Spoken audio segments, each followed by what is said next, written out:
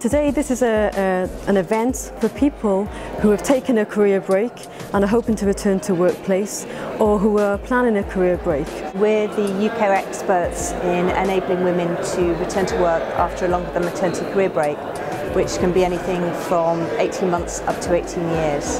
And one of the things that we're hoping to do is just create a platform really for the discussion into the experiences of people who've faced challenges really in trying to get back to work. With individuals, our focus is on supporting women in our network to work out their own way back to work.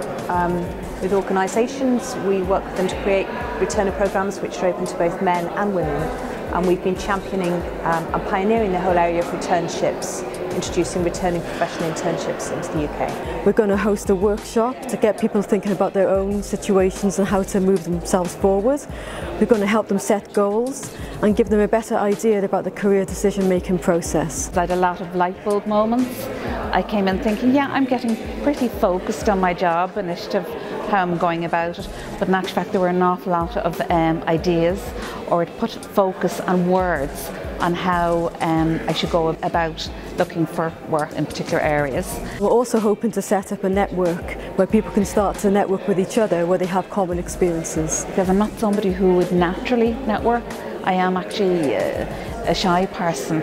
And I find it difficult to ask. I prefer to give to somebody. I like to give advice. And what I learned again today is just relax, take the information in, and from the information, ideas flow and thoughts flow.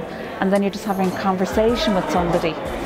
I definitely felt I should take ownership of what I'm doing and not make excuses for my career gap or my career break. Acknowledge it happened. And it's up to me to tell my story.